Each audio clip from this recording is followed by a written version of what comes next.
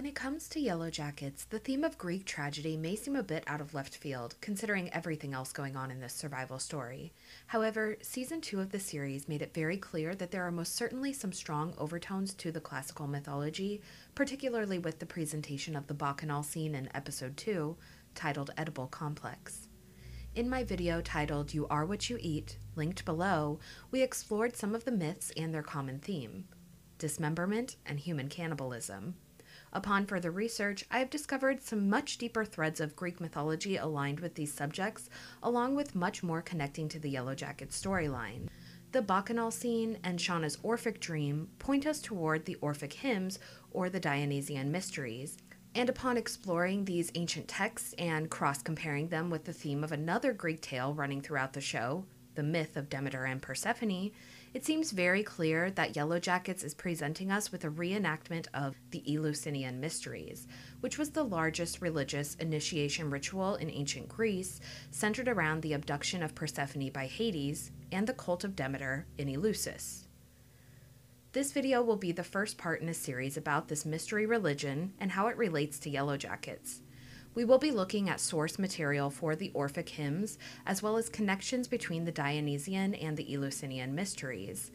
As we discussed in my previous video, based on the research of Carol Kerenyi, Dionysus is the male counterpart to Persephone, as a sacrificial victim and one who is doomed to die, and this idea is at the core story of Yellowjackets, as explored in Season 1.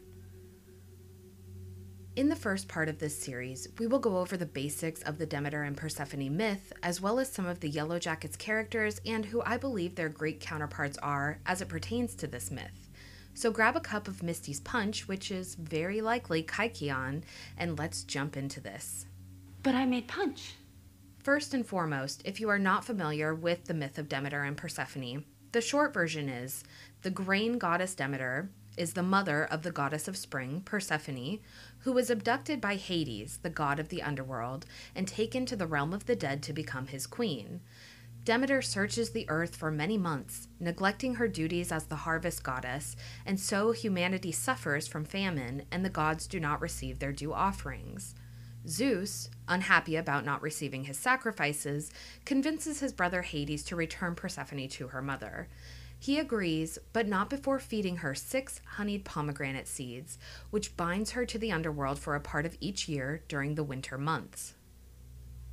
Demeter spends those winter months in search of her daughter, eventually arriving in Eleusis, where a temple is built in her honor. From there, she teaches her higher mysteries to initiates, which are centered around the reincarnation cycle of life, death, and rebirth. The myth is also a reenactment of the seasonal cycle of the year.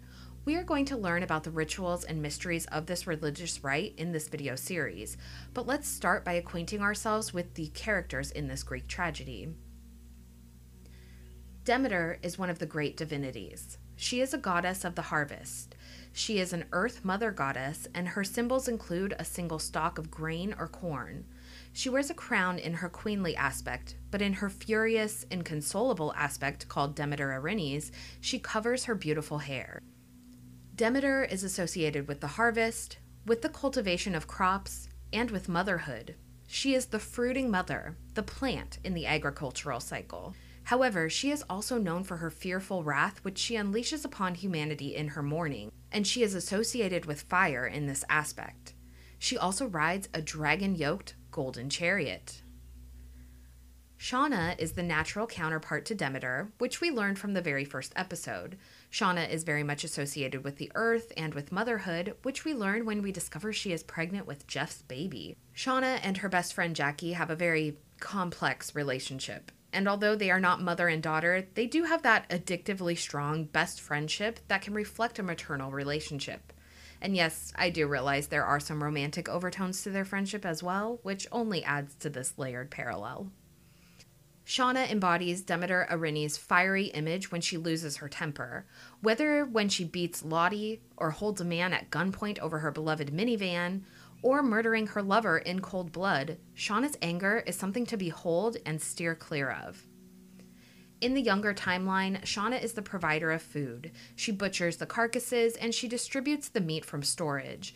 In the older timeline, she is very often in the kitchen preparing meals and feeding her family. She carries that harvest goddess energy into her home. Now moving on to Demeter's daughter, Persephone, the springtime goddess. Her other name is Kore, which means maiden, but she becomes Persephone when she transforms into Queen of the Dead. Persephone is not only the image of fresh blooming life, but also the image of death. The Greeks believed that she was the face of death to come and claim them, so we can see the broad scale of her repertoire compared to how modern society views her. Kore was responsible for coloring the flowers in spring, and while she was out with her Oceanids in a meadow, she was abducted by Hades on his 4-horse chariot, surrounded by his group of pigs, and taken into a cave that opened to the underworld. In this action, we can see that Kore is the seed, fallen from the mother plant to the earth, as part of the seasonal cycle. Only Hecate heard her scream from a distance, but knew not what had happened. Now Kore is a maiden on earth. However, Persephone is said to have a few children as queen of the underworld, including Zagreus, the first incarnation of Dionysus, and the Eumenides, one aspect of the Erinyes. This is a complex subject which deserves its own video, and we will get there. For now, it's simply worth noting to start with. Jackie has some clear connections with Persephone. Whether as the preppy princess of Rutgers with plans to paint her room pink and green, or the nihilistic maiden who gave it up to Travis so she wouldn't die a virgin, Jackie embodies the main character energy of Kore, whose mother punished all of humanity when she goes missing. I'm sure everyone back home is so fucking sad to be losing their perfect little princess, but they'll never know how tragic and boring and insecure you really are. Jackie was team captain and had all of the Yellowjackets following her in the way we can only imagine a goddess would expect. Jackie doesn't adjust to the wilderness like the others and doesn't accept the situation they've been forced into, and so the wilderness chose. The idea of freeze her out took on a whole new meaning when Jackie left the cabin on the night of the first snow of the season. So, just as Persephone returns to the land of the dead during winter, Jackie dies on the first night of winter, and in the moments leading up to her death when Laura Lee appears, a shadowy male figure looms in the background, telling Jackie that they've been waiting for her. Is this man Dead Cabin Guy, or is this the god of the underworld, Hades? Kore graduates from the maiden into the Queen of the Dead, just as Jackie has transformed into something greater in her death. Shauna communed with the dead while keeping Jackie's body in the meat shed, but when the group finally cremated her body and then consumed her, it was done in a ritualistic way. Jackie nourished Shauna's unborn child in the womb, and later, when Shauna loses consciousness in childbirth, she hears Jackie's voice call her back. After she loses the baby, Shauna goes back to the meat shed and tries to call out to Jackie for a shoulder to cry on. This is an example of why I believe that Jackie will become a symbol of the wilderness for the group as their time in the wild progresses. She saved their lives with her own body and will forever be memorialized for her sacrifice.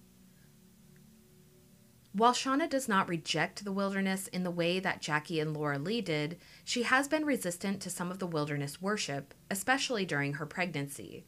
Lottie's practices were getting a bit too intense for her, and after the loss of her baby, she has turned away from the others for support. She is haunted by her dream of the others cannibalizing her baby. She seeks out Jackie for comfort in the meat shed, and her mournful cries are similar to worship, as she cries that she really needs her. Yes, this can be interpreted as someone longing for their friend in a time of need, but as the others bond over their wilderness worship, Shauna creates her own solitary form of worship, and in doing so, apotheosizes Jackie to goddess status. Jackie.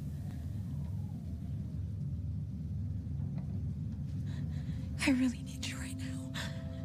Now, just as Lottie's initiates at her compound wear purple, the priestesses at Eleusis also wore purple. And, like Lottie's initiates, they were also associated with bees and with honey, and were called the melissae. These priestesses lived at the temple full-time and acted as oracles and sibyls. Their famed abilities were well known, and even the oracle at Delphi, Pythia, was called the Delphic bee. Pythia lived at the temple of Apollo, and she was dedicated to the god of prophecy. However, the melissae at Eleusis were dedicated to Demeter and her mysteries. They held ceremonies at the temple twice each year, the greater mysteries, which were in September, for anyone to attend, and the lesser mysteries, which were in October or November, and for female initiates only. The melissae play their own role in the myth of Demeter and Persephone. Bees are symbolically connected to life, death, and rebirth, and the reincarnation of souls. With their role in spreading new life to plants, they are seen as a symbol of reincarnation and fertility. Demeter, in her own role as the fruiting mother, the plant in the life cycle, must be pollinated by the bees in order to share new life on Earth. So the melissae, as bee priestesses, are perfectly suited to serve the goddess Demeter in her mysteries. It is very interesting that in Season 2 we got a new character called Melissa in Yellowjackets, and I do believe that she will become friends with Shauna in the future. I even suspect that Melissa may be an additional survivor in the adult timeline that we've not seen yet. One more interesting idea while we're on the subject of the melissae is the idea of the Sibylline books being connected to this story as well. The Sibylline books were records of the Delphic bee and other famed oracles, and these were kept over centuries by dedicated priests devoted to the study of these channeled messages. However, most of the records were destroyed with the rise of Christianity, and only fragments remain to this day. The history of these books is absolutely fascinating, and they were consulted by Roman emperors for centuries, and I suspect that Shauna's diaries were a nod to these valuable records. Shauna kept her own record of their time in the wilderness, and she would periodically revisit those haunting experiences by unlocking them from her safe and reading through some of the old entries. By burning the diaries, it is symbolic of the lost recorded history from what happened as part of the Eleusinian mysteries. The things that they learned out in the wilderness, based on their own experiences, were consumed by the flames, and it seems very likely that those books were invaluable to the future of the story. Well, fellow jackets, this seems like a good place to stop for today, and I want to know all of your thoughts in the comments below. I will be discussing the other survivors and their corresponding goddesses in the next video, as well as discussing the myth of Demeter and Persephone in detail, and the other reincarnation myths relating to the Orphic hymns. Let me know your thoughts and questions in the comments below, and be sure to hit the thumbs up and share this video if you enjoyed it. And consider joining my Patreon or channel memberships, linked below, for exclusive content. Thank you all so much for watching, and we'll see you in the next one. Bye!